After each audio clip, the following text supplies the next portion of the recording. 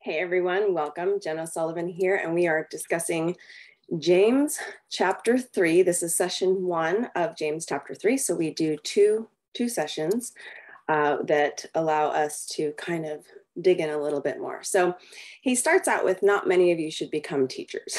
That's James 3:1. And I know a lot of us are teachers. A lot of us maybe aren't vocational teachers, but if you have a child in the home or have been a mom in the past, been a teacher. So even if you consider the people in your life, right? The people in your life that you are around, right? We're always helping others, and in a way that's teaching. So if we think though about teachers today, and if we think about the vocational teacher, it's a thankless job. You know, teachers today have parents that are obnoxious. They have students that are more obnoxious. I feel like things have gotten worse for teachers, and I also consider the teacher profession to be underpaid, right? Overworked. So it's not a glamorous job. Interestingly enough, though, a teacher back then. So if we were to look at James' time frame, the reason he would state not many of you should be teachers is because many people wanted to be teachers. It was like the lawyer or the doctor of the day. That was one of the most well thought after, most respectable positions one could have. And so a lot of people sought to be a teacher. What is interesting, though, about James chapter 3 is he almost, I don't know that was his intention, so I can't speak to that, but it's almost like he's like, not many of you should be teachers, and here's why. And then he goes into this 13-verse brilliant teaching strategy. It's almost like he shows them, this is sort of what it takes to be a teacher. Could you do this? Like, this is rough. He came up with 8 different analogies in 13 verses. And when I think about good teachers that I love to listen to, teachers that make sense to me, are the ones who use really good, thoughtful analogies. And they're storytellers. They're not just dry. I just sat through a whole convention recently, and I thought, what's going on here? Why am I kind of bored? And I realized because not a single one of them was using any analogies or stories. They were just teaching the dry concepts only, which is really hard to follow. So the mark of a good teacher is one who's a really good storyteller, who is good at using analogies, similes, metaphors. So I love how James really is brilliant, and he's using, 8 different analogies in 13 different verses. If we look at also James as a whole, we can see that chapter 1 is his sort of abstract, kind of, this is what we're going to be talking about. And then chapters 2 through 5, he gets into his exposition of it. He's like exposing each one and talking more at length. So if we were to look at chapter 2, it expanded on verses 9 and 22 in chapter 1. That would be the humility and partiality, and then faith and works. Then in chapter 3, he takes verse 119 and 1:5. So we're looking at our words and wisdom, and expanding on this in chapter 3. And so it's excellent, really.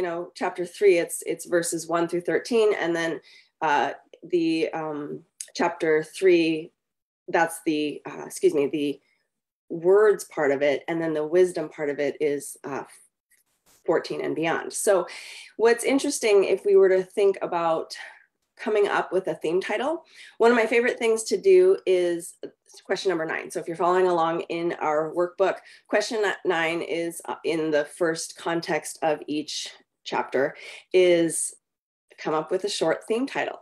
The challenge is in 3 to 5 words, right? So I don't know how many of you guys were able to come up with one. My first attempt was speak with godly wisdom. And I thought, yay, I nailed it in under 5 words. But as I was studying more, I realized it's really in meekness. Like, in meekness, we need to speak with godly wisdom. And then I realized it's really, we need to, with humility, right? In meekness of godly wisdom, speak. We need to speak after we have that humility and godly wisdom. And, my first attempt was speak with godly wisdom. So it was like, let me flip those words around. We need to really consider our humility first, the meekness of where we're coming from, and in godly wisdom, and then speak. So when I want to move through this is, what does that really look like in action? So if I were to consider how I would respond versus react, I feel like oftentimes I'm going through my day reacting to things. Do you feel that way? Do you feel like you're, rather than contemplating and being mindful and responding, it's this react? So yesterday, we've just had a lot of stress in our family recently, and just a lot going on, and a little bit to the breaking point of having too much on our plate. And I asked Tim to bring something home from the office, and he came in pretty fast, and I'm like, hey, did you bring the envelope I needed? And he said, no, I don't have time for that. And I flipped out. You don't have time for that? It's a simple envelope. Grab the envelope. Like I was like yelling at him, like, what in the world? And he was like, seriously, I don't have time for that. And I got so mad because I thought, how do you not have time to grab an envelope? I ask him for, in my mind, I start now justifying. I ask you for so little. I hardly ever ask you for anything. When I ask you for something, really, that's your response, that you don't have time for me? Like, I was so mad and I was hurt. So I lashed out, instantly reacted. My son was in the living room, and I think he, like, with horror, was like, oh, well, I guess we're not going driving, and then he walked back upstairs, because like now I'm upset and I'm running upstairs to try and find an envelope because I needed it to ship out. And I'm like, what in the world? Come to find out later, it was because he had to go to the bathroom really bad and was rushing home to go to the bathroom. And, I didn't know the whole situation. And he didn't mean, I don't have time for you. He just meant, I gotta pee. So it was an interesting sort of, man, he was my response, my reaction to him caused him to be sort of like irritated with me. So then he left to go to the post office without the letter that I needed to mail. It was really an interesting scenario, because my reaction caused him to be like, ooh, she's spicy, I'm out of here. And when they left, I just sat down and cried, and started like thinking about all the things that he doesn't appreciate. I spiraled, and my simple reaction caused a spiral. And I think, wow, that's what it when we think about what does this look like in action, that's not what this looks like in action. This was me spiraling into sin, only to find out later that all of it was a misunderstanding, and none of it had to do with him not caring about me. It was a simple, different, like, perspective. I was in black and white mode, and he was like, gotta pee. So when I think about reacting versus responding, my best advice is to pray for a pause. Now, this is the problem too. I'm often thinking, how should Jen respond, right? It's always this, how should Jen respond? When the real question really should be, how would Jesus respond in this situation? You guys remember in 1990, the What Would Jesus Do movement, the WWJD, the bracelets everybody was wearing? That phrase was coined in 1896 by Charles Sheldon. He had this wildly popular book called In His Steps, What Would Jesus Do? Over 50 million copies have been sold. He's actually in the top selling books of all time. But when you look at all the top selling books, what's interesting is 50 million copies, that's a lot. The Hobbit, 140 million copies. Don Quixote, right? Don Quixote tops out the most popular book, like reader book of all time, at 500 million copies. The Quran, 800 million copies. Can any of you guess how many copies the Bible has sold? Like, how many of all time, how many Bibles have sold? This is an interesting question to me. 8 billion.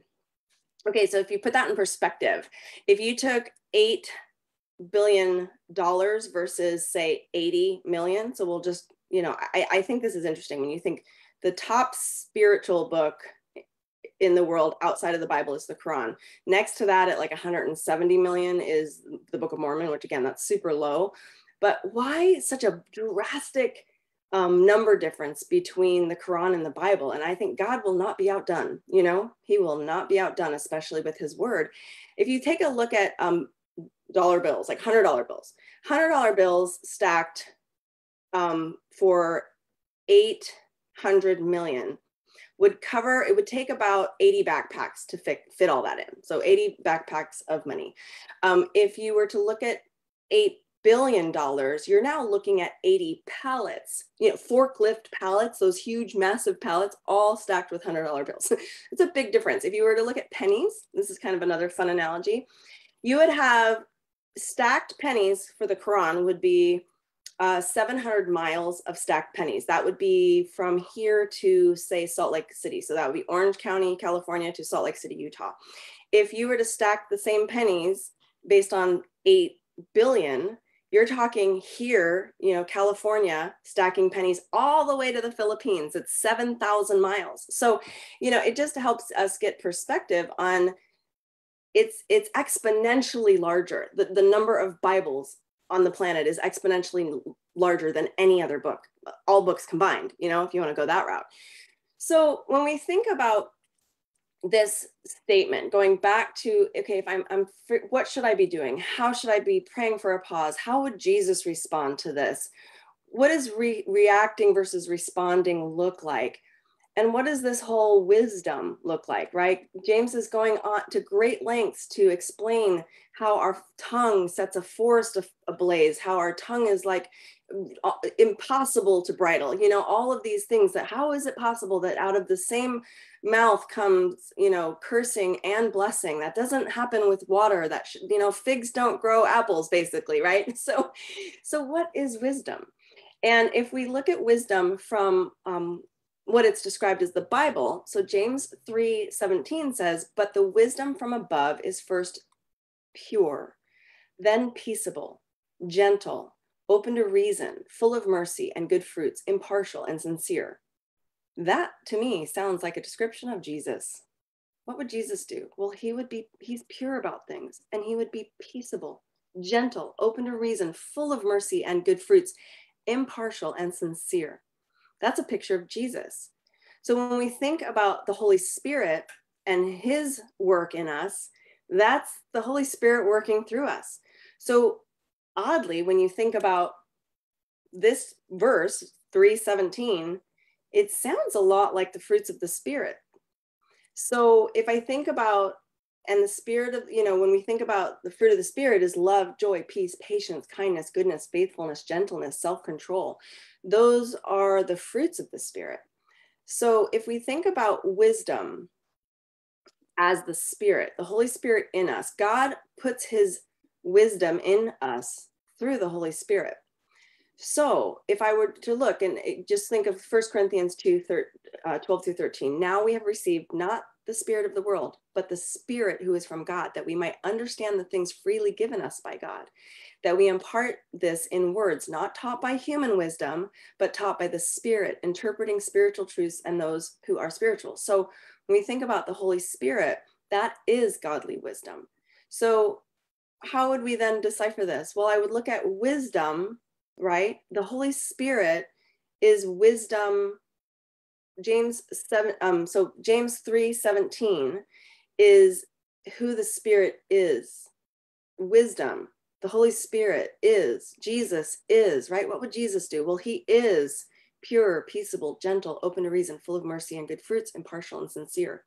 The outcome of that, the outcome of having the Spirit in us is fruit, and that fruit is love, joy, peace, patience, kindness, goodness, faithfulness, gentleness, self-control, right?